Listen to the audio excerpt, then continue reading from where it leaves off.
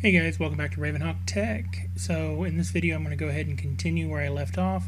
We're going to go ahead and go into Windows. I'm going to show you where we made the change. You saw where I reset the drive size to something smaller, but it didn't exactly go as expected, and you'll see that in a minute here. Also, I'm going to slaughter your name. I am so sorry in advance, but Danilo Souza, I think. The same steps should work in Windows 10, a little different, but the configs are mostly the same. I happen to have been working with a Windows 7 machine because I was building a computer for my neighbor's son, and I had an upgrade edition of Windows 10, so I was building his Windows 7 box, and I was going to then upgrade it to Windows 10. Just so happened to be that the terabyte drive that I had was acting up, so I was like, well, you know, perfect opportunity, let's record a video. I hope you guys enjoy this video. If you're not already and you'd like to be, please make sure to hit the subscribe button. There is a bell excuse me, I can't talk. There's a bell down there that'll let you know whenever I post. I'm hoping to get a little more consistent on my posting schedule. But yeah, hey, I hope you guys enjoy. There's a like button if you did. There's a dislike button if you didn't. That lets me know whether or not you like this content, and I can adjust my stuff that I'm posting. Alright? And also, leave comments. That'll help me. I can help you either way. Alright, guys? In case you were wondering my marvelous setup here for recording, hey, it's a little bit MacGyver. So let's go ahead and start up the computer here. Let's see, starting up Windows. I'm going to skip it a little bit here and there just to get you on into where we need to be.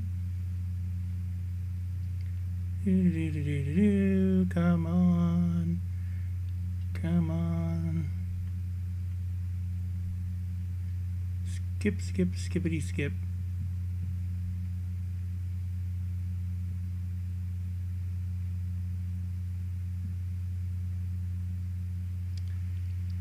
Alright, we're going to go to the System Manager here. Not the Explorer. Let's go to System Manager.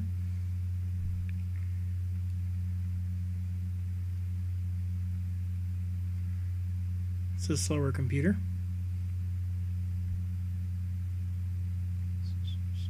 Alright, and you're going to notice that it's showing up that 384 approximate drive size that I set it to, and not the full 400 and something that should be remaining from the 500 gig drive. So needless to say, not very good at all. So let's go ahead and reboot into Ubuntu and let's see if we can fix it. But first I'm going to go ahead and do a little bit of just showing you that refreshing and recycling is not going to fix anything here. Now I'm sure you could do a check disk and it possibly would fix something here, but just in case, I mean, I did a regular reboot and I didn't have it in the video here. Windows check disk didn't find anything, so this is why I decided to go back to Ubuntu, go back into Gparted,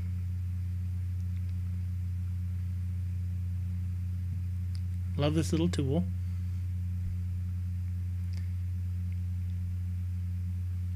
And you'll notice a nice little explanation, I can't say the word, little error notification, and that is telling you that the drive size is not being reported correctly. And if you check the little error here, see the size is wrong. And then if you check the information on there, it says here that the drive size is not being reported correctly and it recommends running a check. And that's easy enough to go to Partition, run check, hit apply, finish, let it do its thing.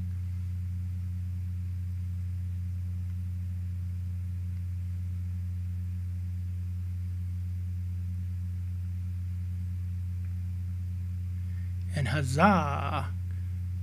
The error is gone. Now, let's go back and get back into Windows.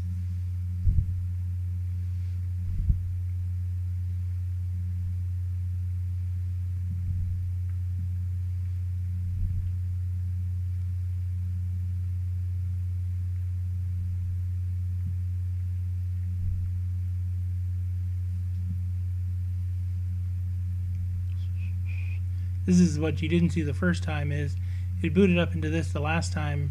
This didn't fix it.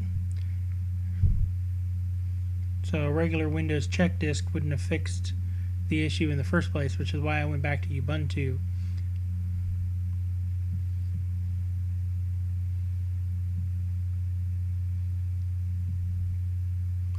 Alright, and let's check the drive size.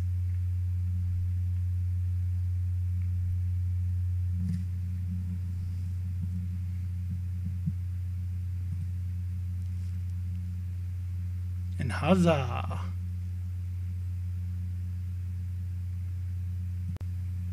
Now, if you want to show up on our outros here and have yourself a really good time being one of our favorite people in the universe and be a sponsor, or one of our patrons, I should say, you can join our Patreon page. Information is here, I think. Alright, and it's also located down in the description. Thanks, guys.